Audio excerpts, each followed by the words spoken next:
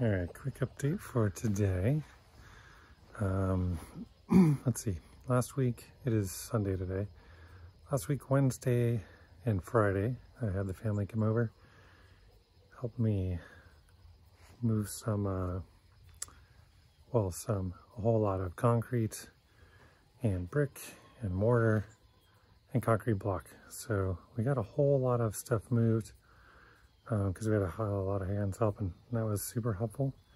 So I'm just gonna show the stuff that we moved on Wednesday and Friday, and then all of our muscles were sore, so we decided to take a break for the weekend. But tomorrow I've got a little bit of brick left to move and a very small amount of concrete block, and then pretty much everything will be out of here as far as all the demolition material.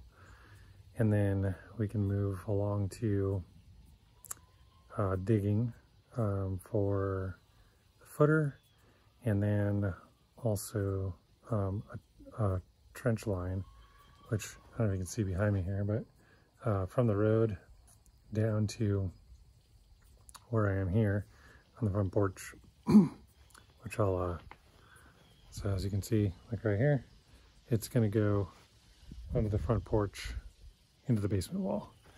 So that's our next step. But in order to pour the concrete footing, I need water for the concrete. So that's why I've got to run this line down from the meter, and that's going to require trenching. And so at some point I'll have to take a trip down to Home Depot again and do another rental for a trencher, and not just trench for the line, but also I want to trench for a French drain across the front porch here and along the sides of the house for the downspouts to go down a line and pull all that water away from the house. So anyway, next steps will be finish up the rest of the demo material tomorrow. I've got one more load to take to the dump, and then I really shouldn't be in need of taking any more trips to the dump for a while. When we do the sheathing, I'll pull the old sheathing down, and there's a touch bit more framing that needs to be taken down, but that's really about it. So thankfully, we're on the tail end of paying for throwing stuff away. So that's good. So anyway, I'm going to turn this around, and I'm going to show you the work that we did on Wednesday and Friday. So here's where the front porch was. We removed all the concrete down to just, real small aggregate that can stay here, and it'll be fine. We'll probably deck over the top of this as opposed to just pouring another slab. At least that's the plan. So, and that'll be eventual, not right away. Right away, maybe we'll just build like a small pathway right here, and then just leave the temporary concrete deck posts up. And then when we go to re-roof, then we'll tear this down and we'll take care of the decking and all that, but that'll be a while. So anyways, up here, all that's left is just this small pile of brick here, and this small pile of brick here, and that's pretty much it up here. I'll go through the house here. Gonna be a little shorter, and then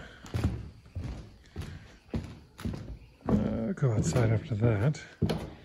So going down to the basement.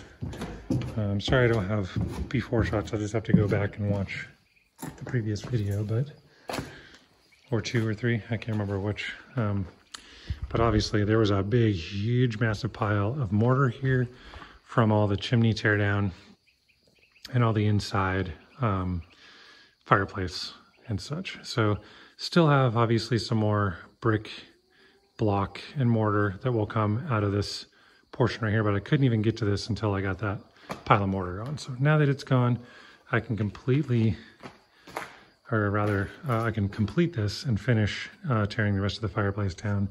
I got the firebox out, got all the dirt. This is actually a pile of used to be metal. So it's all magnetic. So I'm going to take that to the dump when I take my load to the dump, because there's just really nothing I can do with that. You can't recycle it. It's just dirt at this point. And that's the small pile of brick that's left. It's probably one, maybe 1.5 dump trailer loads. So I'll be working on that tomorrow, and then that'll be all gone.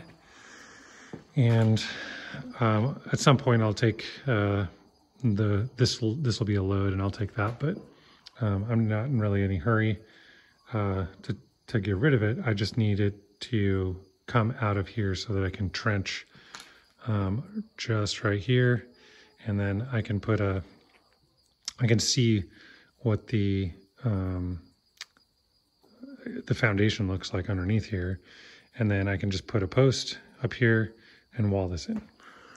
But anyway, so that is the remaining pile of brick. Again, all the mortar's gone here. Just as a reminder, refresher here, I went through all that concrete and got rid of the big pieces, and it's just some small aggregate that's left too that I'll leave there. And then when we're ready to pour concrete here, I'll bring it out here on top of our stamped down dirt. And then as you can see out here, same thing. We went through all this concrete and just got it down to like some small aggregate. And but we're gonna have to pull up all this sand and move that, which is fine because this is just gonna have to get leveled out too before we pour concrete.